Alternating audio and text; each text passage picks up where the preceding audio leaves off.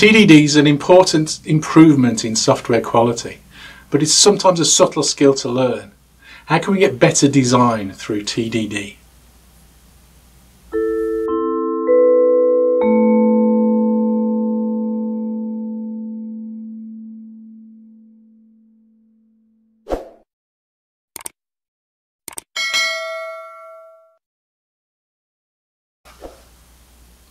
Hi, I'm Dave Farley of Continuous Delivery.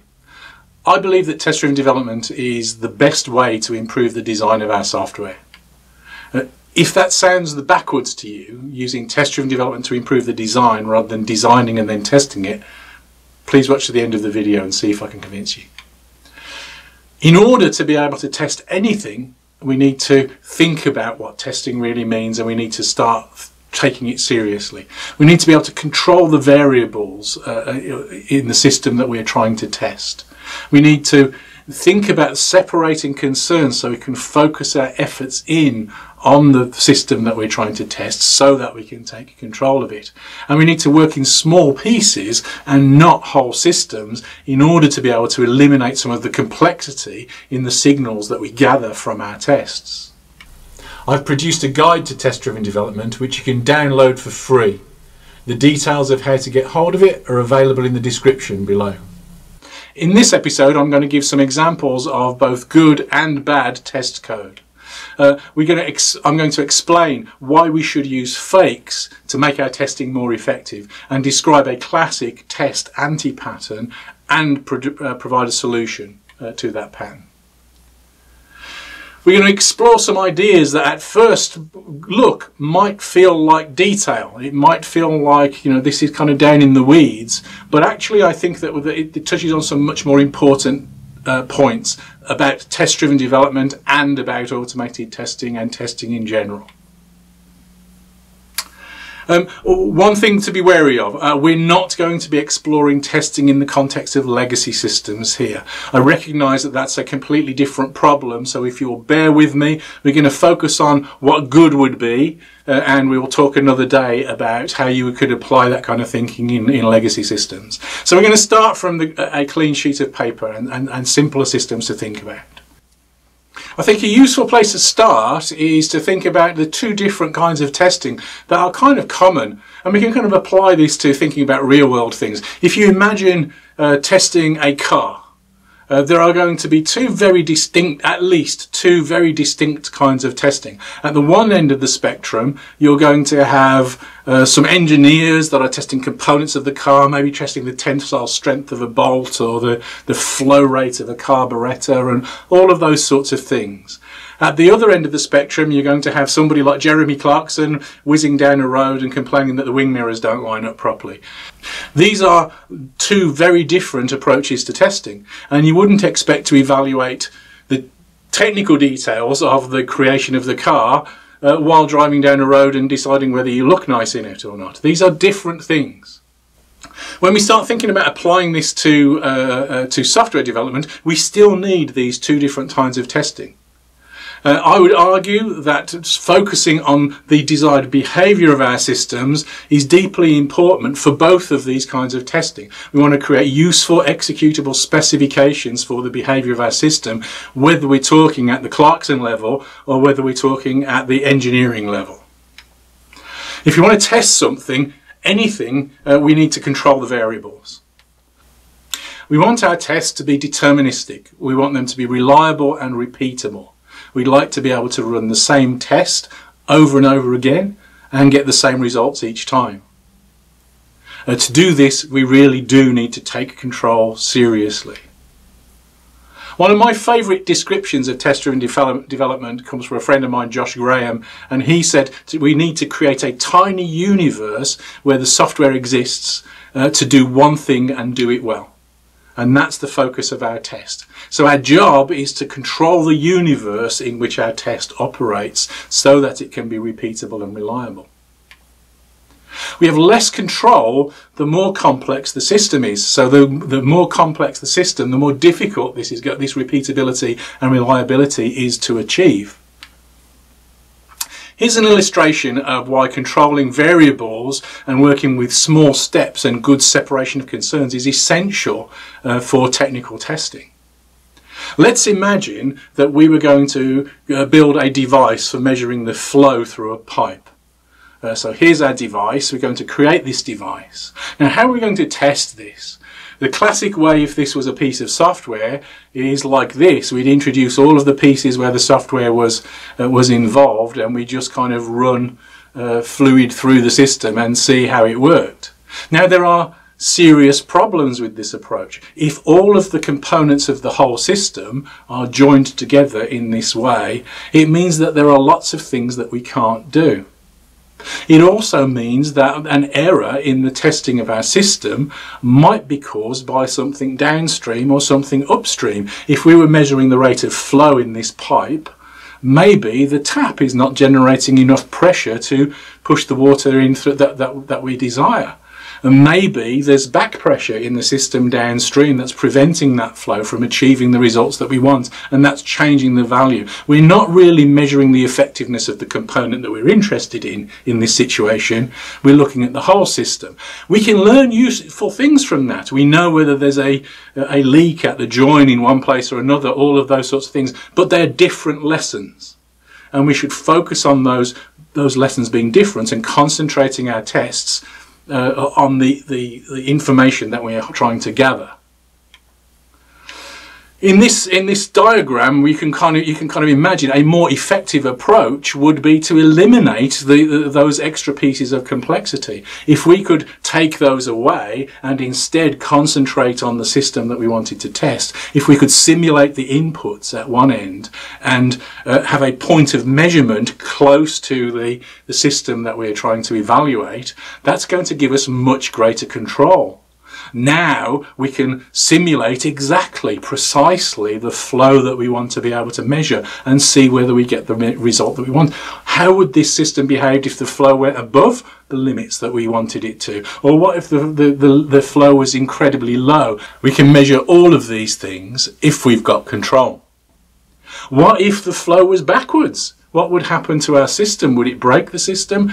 All of these things are in our control as soon as we eliminate the rest of the complexity of the system. So unit testing is really important, and that technically focused evaluation of the components of our system gives deep insight that are simply not available with more system-wide approaches to testing. Low-level test-driven development gives us full control of the universe in which our code executes, or it should. So now I'm going to give you some examples of good and bad test code. I'm just going to set this thing running and I'll explain why later. So here's some code. This is code from an open source code base, and it's using HTML unit as a background underneath the covers to apply this kind of test case. You can read through this code and see what's going on. The first thing this does is it creates something called a Jenkins rule class, which is 2,323 lines of code. That's probably not a great start in a unit test. But there's a lot of code there, and then we can kind of start reading through the details and try and figure out what this is doing. It's going to create a web page, so it's going to be deploying a bunch of the system into a web page, and then it's going to start that up and it's going to interact through that web page. It's going to put some values into input boxes, and it's going to determine the value. And then what it's really testing, the focus of this test, is if the URL that I specify has localhost in the name, it should give me an error message. Well, that's clearly a useful piece of behavior. But I think that if you'd written this test before you wrote the code, you'd be worrying about the amount of work that you had to go to in order to get to the point of determining whether the URL with localhost in it was right or wrong. That seems like a different kind of error. Sure, there are times when you want to start up the whole system and get the web server deployed and test it through there. Certainly there are. But in this case, if we're just looking at an error at that level of resolution, this feels a bit like having Jeremy Clarkson driving down the road doing slides around a corner at 100 miles an hour while trying to measure the airflow through the carburettor. Doesn't sound like the right kind of test to me.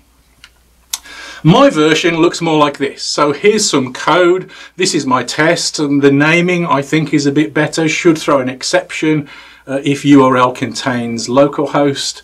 And we're going to create a new class that I've invented called Jenkins URL. I'm going to set the value attribute of the URL to localhost, and I'm expecting to see an exception. That's it. Here's the code that this is testing. This is if the URL contains localhost, throw the exception. That's everything. All of the code that I've just shown you, the test and the system, that's all of the code you need. The thing that I started running at the beginning was a dump of the Jenkins rule, 2,323 lines of code. And so just there, that should be setting off alarm bells in terms of the complexity of this piece of code for the value that it's delivering. Also the efficiency. My test is going to run literally in milliseconds. This is probably going to take a few seconds. So my test is probably on the scale of using thousands of times fewer resources in terms of the test effectiveness than this test. As I've said, there's a place for those larger whole system tests, but the first one is using Clarkson level testing to check a technical thing, and that's always a bad idea. This is an example of a common anti-pattern in testing that I see quite often. It's a pattern called excessive setup. And I'll come to solutions and the use of fakes that I promised you in a minute, but let's start by looking at why this is a bad idea. If tests are complex to set up, it's telling you something. It's giving you a signal. And what you should be interpreting from that signal is that there's something wrong with your design. If the test is difficult to set up, if it requires an excessive amount of work to get the system into a state to be able to test it, it means that there's too much coupling in the system under test. There are too many surfaced interactions that you shouldn't need to care about. And so we can use those signals to drive our design. This anti-pattern of excessive setup is often caused by pure separation of concerns in the system under test, as I said. The problems that it generates is that the test and the system under test become deeply coupled because there's so much surface area that must be correct in order for the test to execute, and so the test becomes fragile. The system is more inflexible. If it takes all of this work to get the system into a state that I want it to be tested, I'm unlikely to be able to use it in a variety of different circumstances. It also means that the whole thing, probably the system under test, but certainly the test code, is going to be much more difficult to understand and much less useful as a tool to debug and dig into the problems that arise. The correction for this problem is to improve the separation of concerns in the system under test. That's a design thing. That's not about the test. That's not about the quality of the test, but developing the test first and noticing that there was this problem has given us a signal that we can listen for and act on to improve the quality of our design. We can also improve the abstraction in our system under test. We can start to think about drawing lines within our system that clearly delineate different behaviors and different attributes of the system to make the system more testable. Designing for testability often aligns very, very closely with designing for high quality. The attributes that are necessary for testability are the same kinds of attributes that we expect in a high quality system. And practice test first. We can correct this excessive setup problem by practicing test first, because you have to be slightly insane to write a massively complicated setup for a simple test case like the one that we've just seen if you were starting from the position of the test. If you were writing that test, immediately you'd be going, this is more work than I want to do. I'm going to do something else. I'm going to change my design to make my life easier. So use the signals from test design to make decisions about the design of your system under test. I call this listening to the tests. By extracting conversations between units, it makes them easier to fake. By drawing the lines in the design of our system, that makes it clearer where the units that we're interested in tests, the boundaries of the units that we're interested in testing are. TDD allows us to design our test first. It means that we can design those interfaces. It means that we can use the creation of our test case to design a nice, neat interface to a collaborator with the piece of code that we're working on, and then we can use dependency injection to deliver that collaborator, or rather a fake version of that collaborator, into the test case, and that gives us one of these points of measurement that I was talking about earlier. It gives us an opportunity to capture the results from our test case without breaking the encapsulation of our code. This again is a good impact, has a good impact on the design of our code. Higher level tests are inefficient at testing detail of function or performance in code. We don't want to use those kinds of tests for those kinds of learnings. They're very good at testing whole systems. You can think of those as closer to smoke tests. They go a bit more detailed than smoke tests, but essentially those tests should be about high-level scenarios through the application to largely ensure that the application's plugged together correctly and configured correctly. The detail of the function of the system comes from the test-driven development, the fine-grained unit tests that clearly test the behavior. And then if you start becoming addicted to test-driven development, you can really go to town. You can test all of those crazy cases as well as the straightforward ones. In summary then, testing systems is not enough on its own. Problems in testing mean problems in design. They highlight problems in design to us, and we can drive good design from tests. My recommendation is always test with fakes at the level of unit testing. Always. Thank you very much for watching. I'd like to take this moment to thank everybody for supporting my channel. It's grown much more quickly than we'd expected. Thank you very much for your support. If you haven't already subscribed, please click subscribe and like and hit the notification bell if you think that appropriate.